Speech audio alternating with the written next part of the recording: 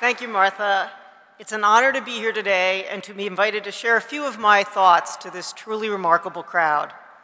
So as Groucho Marx famously said in 1949 at the end of the Great Depression, and as Woody Allen later quoted in the movie Annie Hall, I wouldn't want to belong to any club that would accept me as a member. Well, obviously neither Groucho nor Woody were ever invited to participate in the TIP Grand Recognition Ceremony. As I'm sure you all know, each winter about 75,000 academically talented seventh graders are nominated by their schools to take part in the Duke TIP 7th grade talent search. And as Martha explained the criteria, to take the SAT or ACT to learn more about their abilities. Well, what you might not know is there are almost 4 million 7th grade students in the United States. So even just being nominated to take part is a tremendous achievement. But you've gotten on to achieve even more. Those of you sitting in this stadium here today are among the very highest scoring students, the top 4% or so of all of those who accepted the Talent Search Challenge. So we are thus gathered here today for a day of celebration, to applaud your outstanding performance and the promise that it heralds of where you might go from here. So as Duke's Provost, I want to extend a warm and hearty welcome to you, the very newest TIP honorees. And I want to take a moment to tip my hat to your parents, your friends, your families, your teachers, your mentors, all of whom may or may not be here today, but who played a part in shaping the person you've so far become. You're a remarkable group of students, and you are in the excellent company of many other tipsters who have gone before you. You're joining the ranks of many who went on to achieve great things. Accomplished Duke TIP alum includes professors, authors, doctors, scientists, entrepreneurs, CEOs, and more. This year's Distinguished Alumni Awards, as you know, honor TIP alum who are leaders in economics, in education, in medicine, in information management, and in journalism. And other past alumni are equally impressive. Alice Chen Plotkin, a TIP alum from the late 1980s, visited us here in Durham last year. While here, she mused about her middle school years and shared about how she remembered feeling this immense urge to belong, but also to be the person she was. The community and the camaraderie she found in her fellow TIP Talent Search winners was hugely helpful in her finding the person she was on the inside and having it match the person she was on the outside. Alice went on to become a Rhodes Scholar. She is now a neuroscientist and neurologist at the University of Pennsylvania, where she runs a research group studying neurodegeneration and Parkinson's. Other distinguished TIP alums include Jeff Davis, a data scientist at Google, Kimberly Garbett, a U.S. Air Force major and international programs manager with the Partnership for Peace Consortium, New York Times bestselling author of The Fault in Our Stars, John Green. Probably some of you have read his books. Franklin Leonard, founder and CEO of The Blacklist and advisor to BoomGen Studios and Plimpton, and many, many more. Interestingly, another TIP alumna, Shauna Young, will soon be returning to Duke from MIT to become our next TIP executive director, aiming to fill the very, very large shoes that our relentlessly encouraging and awesome Martha Batalis will be leaving behind.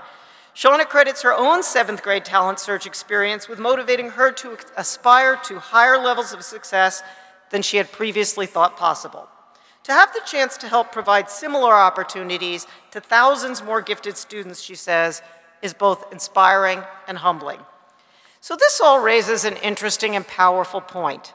So if you look to your left and you look to your right, these are the students that you will run into many times later in your life. That may sound kind of funny, but it is the group you will see in the top universities. This group you will meet if you go to a debate tournament, or an a cappella competition, or a chess championship, or an improv comedy group showdown.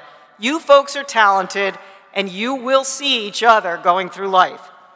In case any of you are still wondering, why exactly have so many noteworthy individuals going back to 1981 elected to participate in the talent search? Well, aside from the opportunity to demonstrate your talents, and let's face it, you pretty much get that opportunity all of the time at school and in your extracurricular activities, qualifying through the 7th grade talent search opens the doors to you for one of Duke's renowned summer programs.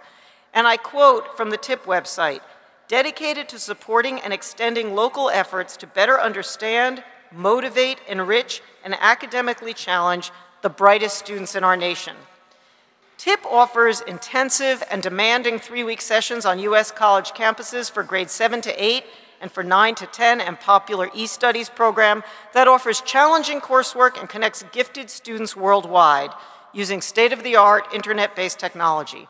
So this is really a big deal, and you've done incredibly well, and a whole world of opportunity opens to you. And I, along with every single person here, enthusiastically applaud you for this achievement. But what I'd like to think about today is how you continue to carry this torch of excellence forward as you move through the rest of your education, on through college and beyond. I'm guessing that many of you, if not all, pretty much enjoy being good at academics. But is it possible that your desire to achieve excellence might actually be an impediment to exploring new things? And what if your passions in life, or those things at which you hope to excel, do not come naturally to you? So although I've been at Duke for more than 20 years now, I'm still relatively new as Duke's Provost, also known as the Chief Academic Officer, which means that schools like arts and sciences, law, business, environment, etc. report to me. So as Provost, I've been given the opportunity to experience Duke anew in a way that's not really that different from how you all will experience each new year as you move further and further through your education. So I came to the Provost job from the medical school, and new medical students have to take in vast amounts of information with little real choice in their subject matter. For instance, nobody would really want a doctor who decided they didn't need to take any classes, for instance, on the liver or the kidney. I mean, they pretty much have to do what they have to do. But there is a vast menu of curricular, co-curricular, extracurricular offerings that will face you as you move through your undergraduate career. And I found, as Provost here at Duke, where they're also offered a dizzying array of possibilities, that they have a huge number of choices. So you're now at a point in your education where all of the world is open to you. And if you decide to take part in the TIP program, you'll get a hint of what I'm talking about. So TIP students have the opportunity to explore things like the concept of time and time travel in science fiction writing, cryptography and code breaking and the mathematical theories behind such spy tools, complex system safety analysis through a look at catastrophic disasters in engineering, such as the Titanic, the Challenger space shuttle, and the Fukushima meltdown, the biology of ocean habitats through hands-on fieldwork at Duke's Marine Lab, social activism and the politics of power, 3D printing, robotics, collaborative video game programming, and much more. But let me ask you all to think for a moment about whether you might sometimes be hesitant to take classes or enter summer programs or even do things just for fun if you aren't sure that you'll be any good at them.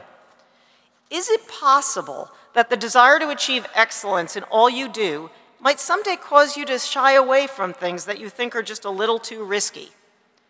Well, today I'm going to urge you to take a little risk. Try things that you might not be good at least not immediately, or at least not without effort. You know, I like to say I wouldn't start with, skydiving, fire eating, etc., but I do encourage you to be adventurous in your intellectual pursuits. And try to have intellectual pursuits. Take it from me. No matter how intellectually curious you are, it is easy to get swept up in daily concerns and not pursue those interests. I encourage you to try to use your great early achievements as a launching point to delve deeply into areas that look like they might be interesting. Of course, you might not have time for such deep dives during the academic year, where things like summer programs come into play. So looking ahead, if you're exposed to all these wonderful things, you find something about which you are really passionate, and you want to make it maybe eventually your life's work, but what if it doesn't come naturally to you? I'm sure that you've all had to work very hard so far in your education, but what if your passions and your talents don't really align, and you really have to work hard for a long time to be successful in your chosen area? So when I started college, I knew I was interested in politics, so as Martha said, I became a political science major. But then I stumbled into some biology courses almost by mistake. And I loved all those science classes, the reading, the labs, the discussions. But unlike political science, It just didn't come naturally to me. I really had to work if I wanted to achieve the level of excellence that would allow me to continue on to a career in science, which is what I ultimately decided I wanted to do. And then, when I jumped over all the hurdles necessary to become a scientist with a faculty position at Duke, I found out, somewhat to my chagrin, that there was yet another major hurdle, or rather a series of hurdles that were so high, in fact, I've fallen over them many times. It turns out that you have to write grant proposals to the government to get money for your work if you're going to survive as a scientist. And I'm a truly miserable grant writer in all senses of the word miserable. In fact, I have to digress for a moment to read you my favorite quotes on the subject from a scientist who actually is a friend of mine, but he writes under the pseudonym of The Mole in the Journal of Cell Science. The Mole said, quote, "If I had the chance to get funding by eating raw insects or traversing badly constructed rope bridges over raging waterfalls, I'd do it in a flash. But grant writing is like bleeding onto the page for days and days." I can't begin to tell you how accurate that description is for me. So here's another, quote, "Understand the grant writer is like a wild animal with an injury. You may want to help, but it's more likely that you will lose a finger than they will help thank you for it."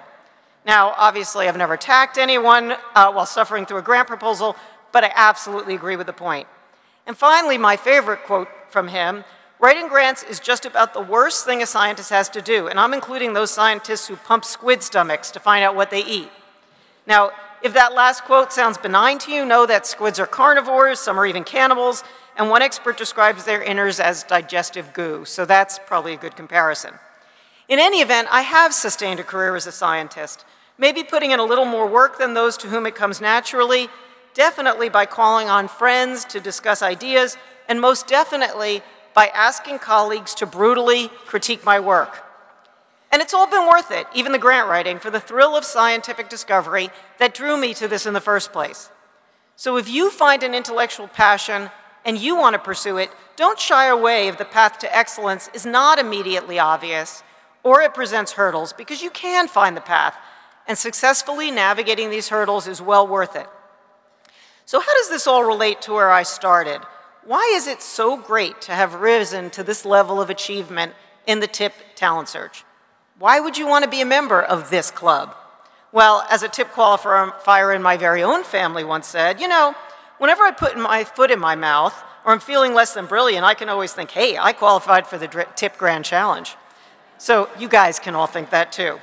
Now, that's obviously a bit of a facetious answer, but there is a much deeper and authentic answer. Your truly great performance here should make you think of the great opportunities, both inside and outside of the classroom, that will be open to you. This initial demonstration of talent within a huge national pool should provide you with the confidence to try new things outside of your comfort zone and to follow your passions, even if the path ahead is difficult. You should always be proud to say you're a member of this club.